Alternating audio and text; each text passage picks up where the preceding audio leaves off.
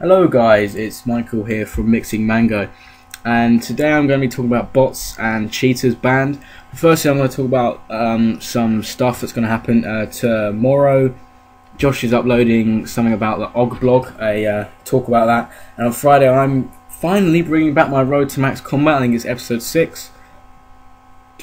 Sorry, I had to clear my throat. So anyway, yeah, so it's going to be back.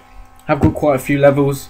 I'm probably going to be doing it either weekly or every 2 weeks, but at the moment I am revising for exams. I've got quite a lot of exams coming up, so some science modules, and that is really difficult stuff, so I'm not going to be doing as many videos, and I'm going to be on as much, so it's kind of be just like a chilled way back into the series and not doing as much leveling and stuff. So what I wanted to talk about today is botting. Now, Josh touched over this briefly in his community video, but I wanted to go into a bit more depth. I just wanted to talk about my feelings on botting.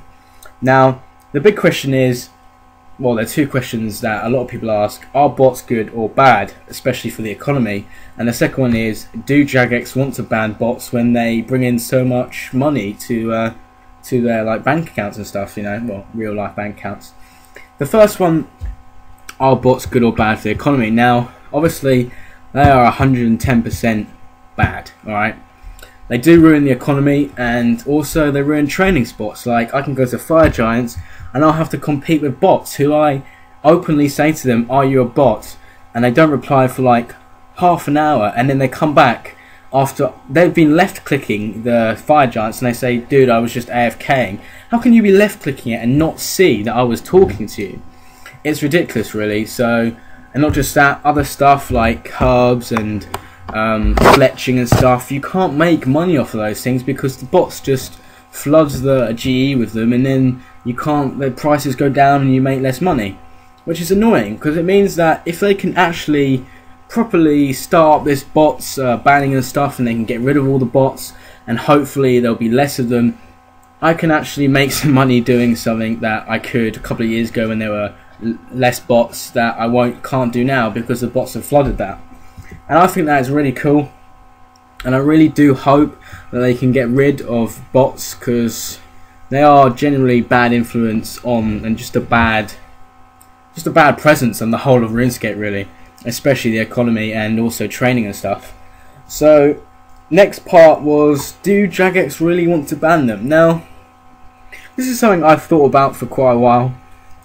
Do Jagex really want to ban them? Obviously, bots are about half the players online at one given time, so obviously their membership fees are making Jagex a lot richer.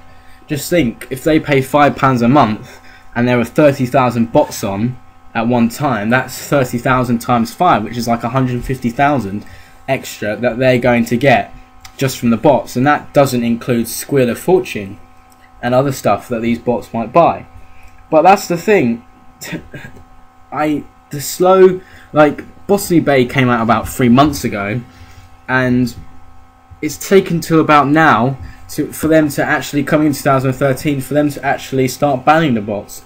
A couple of weeks ago I actually saw my first bot in Botany Bay, never before, and then I saw about 20 after that. So that's really cool. It shows that Jagex are actually, they realise the community, the fans, they're more important than the money from the bots. Or maybe I'm being naive and actually they don't care. They just want to please kind of halfway in between both the bots and also the people. But I think they are really making an effort to make the game better, and obviously they're trying to improve it by getting rid of the bots. Now, I think that's all good, and honestly, bots are bad, and Jagex are actually giving a fuck now, you know, about them and actually trying to ban them, and I think that's really cool. But the last thing I wanted to talk about, obviously, because that's all good, and I really hope that now they're using this bot watch system, which is really actually quite high tech apparently, and they are watching these bots and they're banning them. So I heard a story that actually Suomi, which was the last person to get 200 mil Hunter, he was about 170th on the leaderboards person to get Hunter, because Hunter has always been a massive 200 mil bot fest apparently, and so 100 people have actually been banned from Hunter, and he's moved up 100 places, and that shows how many max players, 200 mil players, are actually banning.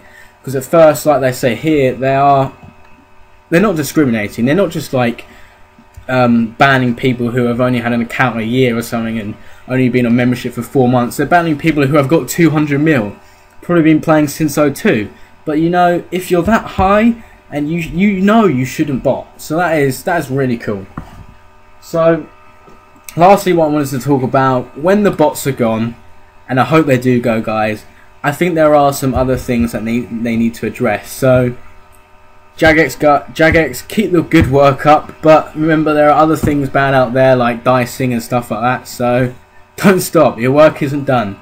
But I think a new RuneScape, and hopefully it will go into RS3, a new better RuneScape is evolving, and especially with the banning of bots, and maybe the banning of bots for the whole future, who knows.